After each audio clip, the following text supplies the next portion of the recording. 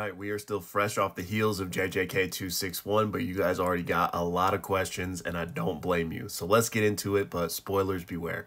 Alrighty, y'all, one last thing before we dig in here. Obviously, this chapter was crazy and begged a lot of questions, and a lot of these questions I got are very similar from people. So what I'm going to do is I'm going to go through these one by one, but if we happen to get to one where I've already kind of answered it from a previous question, thank you so much for the support, and I'm just going to keep moving. So no disrespect, I hope that doesn't offend anybody, but I just don't want to bore anybody by saying the same thing several times.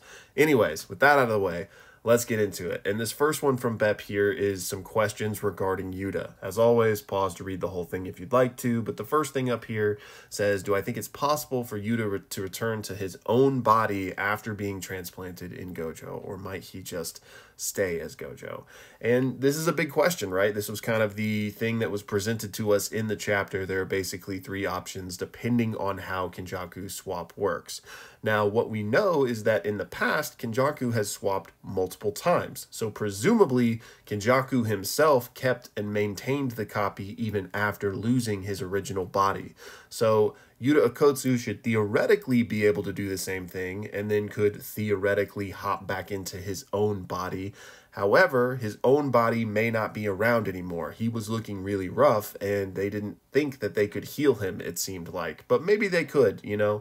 We just don't really have enough information. And then even beyond that issue is the whole issue of this 5-minute timer, right? Yuta may not even get that chance because after 5 minutes, for all we know, he could just drop, you know, and just be done because of the nature of how his copy works. So really, this is a big question mark and we don't know. So I can't give you a better answer than that, but I think anything is on the table. And to follow up there on what do I think about him losing his copy technique, I could see that being a likely outcome where after the 5 minutes, he's okay, but now he's just trapped in Gojo's body forever, and he'll only have the limitless as opposed to having the copy and everything else. Same with Rika. We didn't see her this chapter, and I'm very curious what that relationship is like. Is she still around?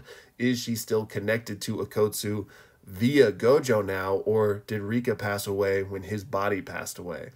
We don't know. So, yeah, I apologize for not being able to give you a more concrete answer, but honestly, I think everything is on the table, and this is like an intentional big mystery that Gege has kind of left us with as this cliffhanger. Next up, we got this question from a story up here that talks about this potential of Gojo basically overpowering Okkotsu and taking his own body back, with the evidence for this being kind of that moment from Shibuya where, you know, the spirit of Geto chokes Kenjaku in his body, and there's just precedent for, you know, both Toji taking over the grandson with the seance technique, even though that's not the same thing here, but there is precedent for this, right? So I think it's possible, sure, especially after this 5 minutes is up, if nothing else. Like, could there be some wiggle room for Gojo to do something? And again, I think it's possible, but I wouldn't, like, you know, put all your hopes on that. If you saw my video, the one I put out before this one, I kind of talk about my reaction to 261. And in that video, I talk about this room for Gojo to do something still, to have this character development. And I do expect to see something in that regard, but I don't really expect to see, like, Gojo fully take back over and just have full autonomy and, like, as if he was alive again. Now, maybe he'll take over control for a moment and be able to do something, but I just don't see it being like a long-term Gojo is back type of solution. And then next up from Banana down here is talking about Gojo and RCT. Again, y'all pause to read the whole thing, but Banana, in my opinion, it was never a question of Gojo not being able to do RCT because his stomach was wounded or whatever. I always thought that Gojo, assuming he had the help and the resources, would be able to perform RCT still, even though he had been, you know, bisected.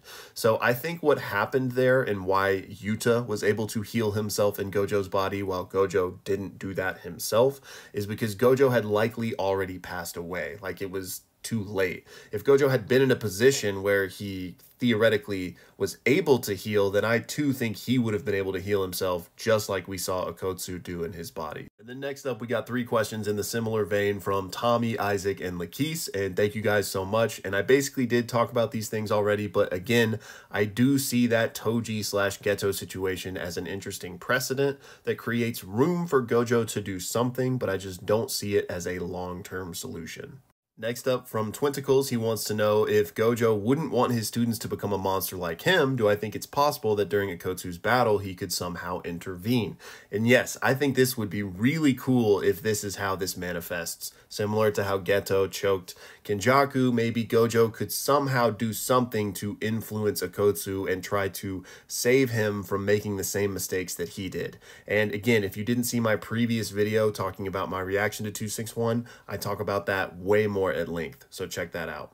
And then Gojivon here says, since Yuta used Infinite Void by using Kenjaku's technique, would that mean Kenjaku's open domain was from Geto? And we don't know. We simply just don't have enough information to answer that fully because Kenjaku is such a specific use case. The fact that he swaps bodies, we really don't understand what that means. It could certainly mean that that was Geto's domain expansion, but I fully believe that Kenjaku could probably use multiple domains, but the question then becomes, is he just imbuing different techniques into the barrier, like we saw Akotsu do with Jacob's Ladder, or are these distinct different domains based on the bodies that he possessed? So we don't know. So the fact that Akotsu used Infinite Voids tends to lend to the idea that he has to use the domain of the body he's in, but still maybe he could imbue a different technique into it if he wants. But yeah, I'm kind of yapping here, but really we don't have enough information yet.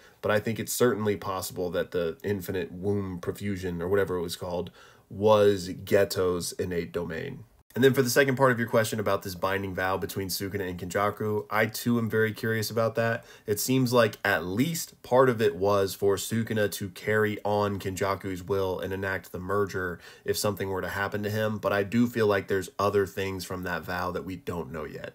Next up, we got this great breakdown from Omen. Let me move out of the way for anybody that wants to pause and read it, but it deals with this 5-minute time limit and what could happen after that. Could Gojo come back? And these are things we've largely already talked about, so I'm going to move on to the next one. But again, Omen, thank you so much for the support.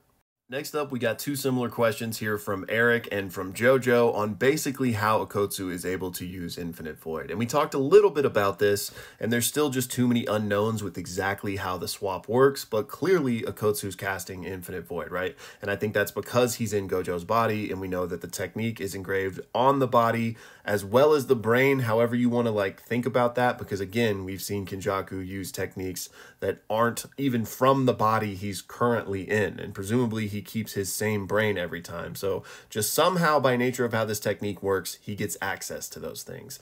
Now, how is Akotsu like able to do this having just been in Gojo's body? I think it could be due to the fact they share a bloodline like Eric mentions here, but also it could be that they trained specifically for this. It's even possible that Akotsu and Gojo were the swap during the time skip in order to prepare for this plan, since this was a plan that they, you know, were planning for. How many times did I just say the word plan? So I think it could be the bloodline. It could be that they swapped and particularly trained for this, or it could just be a product of getting access to all of the memories of the host, which we know Kenjaku does because he knows all of Geto's memories. Next up, we got this question from Sam, which is in the exact same vein, and unfortunately, I just think we need more information. But yeah, clearly the body swap technique grants you access to that body's domain. Now, whether you have access to your original domain or other domains in the case of Kenjaku, we still have to see. Next up, we got this really interesting idea from Anthony, who wonders if Kenjaku could perhaps hijack this Gojo Yuta hybrid. And like, you know, maybe there's just more to this technique than we even understand, and this could be a path for him to come back. So I've mentioned before that I do think we could see Kenjaku again. I wouldn't necessarily think this would be the way it happens, but that would certainly be crazy. Next up, we got this one from I'm Jay, and it is stuff we've already talked about, so thank you so much, man.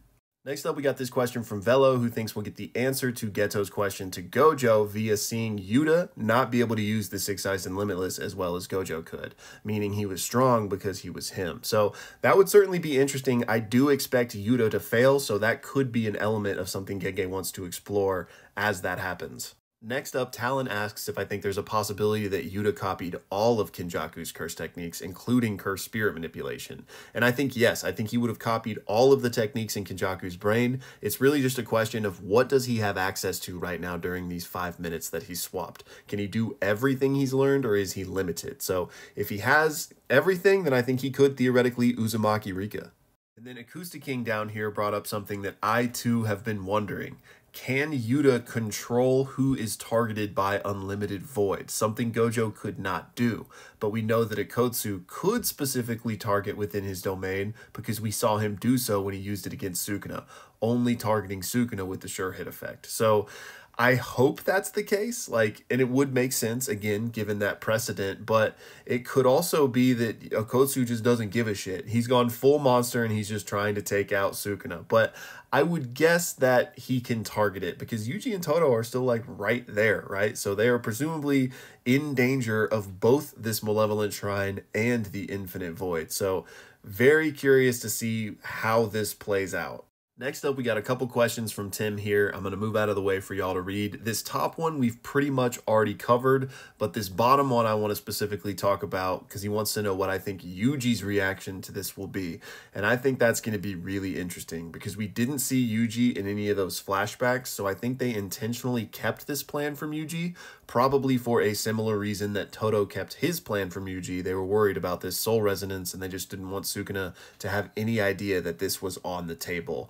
But on top of that, I don't think Yuji would have let this fly. Now, not that he would have been able to stop it, and other people did voice their concerns about this plan, but I think Yuji in particular would have been really against this. So I think he's going to be shocked by this. It's hard to say how much room there's going to be for emotion in the moment because they are still fighting right now. So he's really not going to have time to process this, but I think it's going to rattle him. I mean, it's really sad to think about too, because probably from his perspective, he's going to think Gojo actually just came back. So when he realizes that, his sensei is actually being puppeted as a weapon, I'm sure he'll understand why Akotsu did it, but yeah, I don't think he's going to be happy about it. And finally, we have a couple questions here from Cosmic Swine. The first one dealing with Nobara and wondering if the sugar curse technique guy could help her come back. And I do think Nobara comeback is on the table. I've talked about it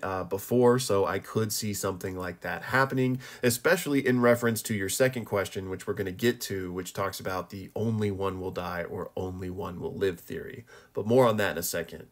Specifically about Sugar Boy, I agree that it feels like there's going to be something more from him. Now, whether that's helping Nobara come back or, anything with Akotsu and Gojo or just whoever, I don't know. But it seems like you didn't need to introduce him just to explain Shoko doing a better job, because that's the explanation we were given so far. He's sitting there pumping sugar into their brains to keep them going longer, basically, is how I understand it. And I just don't think Gege needed to add that if that's all it was. So I'm very curious to see if another shoe does drop with that. And then for the only one will live or only one will die stuff, for those of you that don't know what I'm talking about, I highly recommend you go watch a video. I put it out, I think last week. It shouldn't be too far back on whatever platform you're watching on. But it's about this quote that Gege gave saying, of the four main characters, being Gojo, Megumi, Yuji, and Nobara, the ending will either entail all of them dying except one, so one of the four survives, or all of them living except one, so only one of the four dies.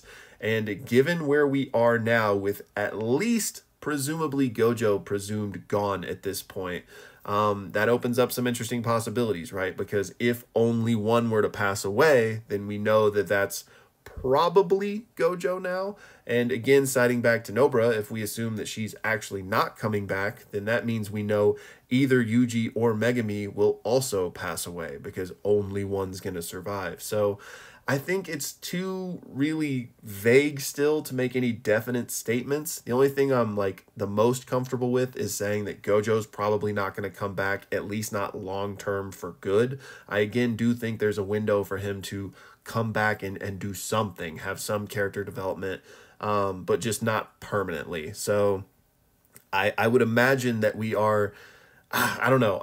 It's just tough. I don't think we have enough information yet, but To circle this all the way back around, I do still think it's possible for Nobra to show up again, and I'm expecting something from Sugar Boy. And y'all, that's going to do it for this one. Thank you so much for the support. It means more than you'll know, and I hope my 2 cents helped a little bit, even though, you know, a lot of this is still a mystery right now. But please let me know y'all's thoughts down in the comments, and thank you so much for watching.